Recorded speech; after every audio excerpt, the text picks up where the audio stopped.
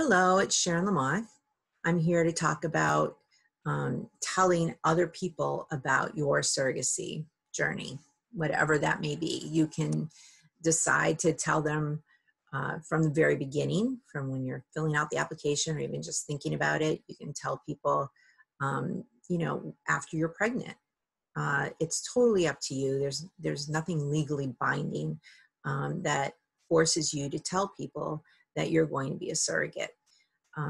But if you are struggling with how to tell people, um, I'd be more than happy to talk to you about different strategies that people have used. Of course, the people living under your roof are going to know that you're doing surrogacy. If you have young children, there are books out there to discuss the topic with them.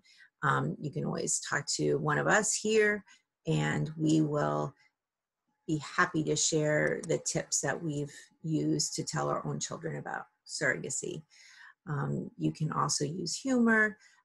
You could have a few pat answers because the person who asks you about your pregnancy in an elevator is going to get a different answer than maybe a neighbor or your child's teacher or someone that you see often at the grocery store or a business associate. Those are different people, different answers for different people.